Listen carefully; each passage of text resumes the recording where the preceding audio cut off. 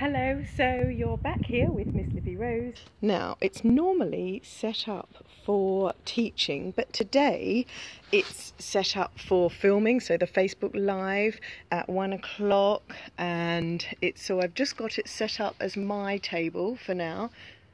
You can't really see, the sun's shining in. So we'll start. We've got my cupboard here. Hello, David. We've got my cupboard here. So pink isn't just a colour, it's an attitude that was given as a gift to me. Oh, and my crochet bee as well.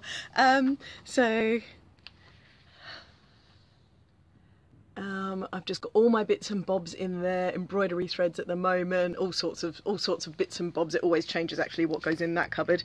And there's my seat that I drive around in, not very fast. David's watching, he's been with me in the bus before.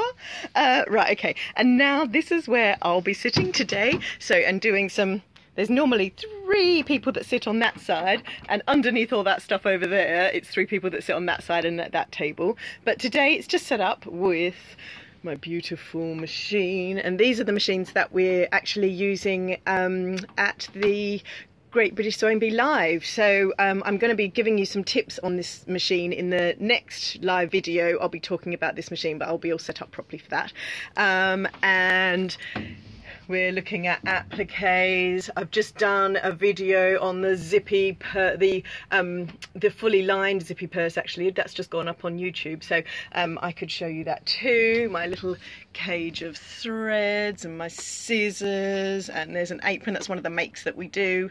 Pins and things all ready. My little VW camper speaker, and then my this is a new little gift that I got, a little Citroen H van that was brought over from France for me, and it's a little biscuit tin, but it's amazing. It's just gorgeous, love it.